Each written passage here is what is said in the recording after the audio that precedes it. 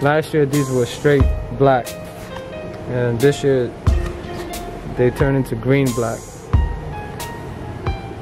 And then once they're 100% ready, they turn red. Some of them. Some of them stays black.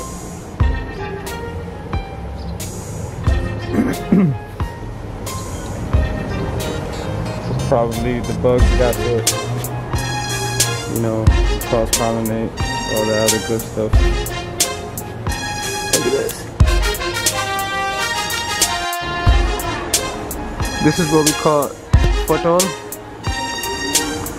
It's Chinese fotol. These seeds come from China, but we got ours from London. Our aunt sent it. Well, I'm sorry, my aunt, my mom's cousin. And then you got the bitter melon. This is all in our second floor balcony. You see?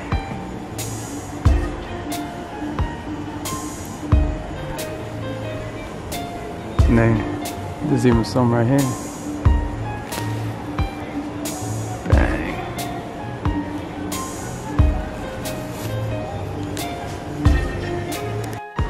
This is Bangladeshi khorola, which is bitter melon.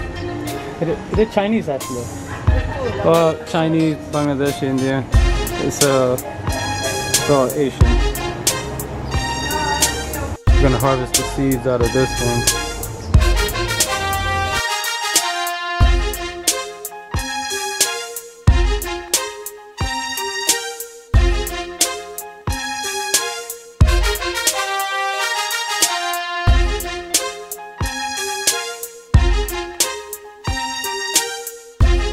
So we have 6 of these. These are called khoira in Bangla. I'm not really sure what they call it in English, but I'll put it in the subtitles for you guys to know. And then we have cucumber. But before we get to the cucumber, back to the khoira. This is close to the first floor, ground zero. But when you go up, you see there's more. In the second floor balcony is one right there. Not sure if you can see it, but if you look to the right, there's another one. And another one to the right of that. And tangled in between these vines here, there's like 4 different types of plants.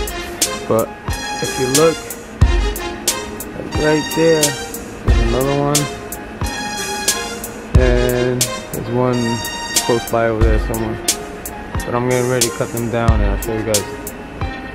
We're gonna save a couple for the seeds. So hopefully by the end of this harvest, we'll have seeds for you guys. If you guys want to purchase it, have your own. For the most part, everything's coming out real nice. And then look.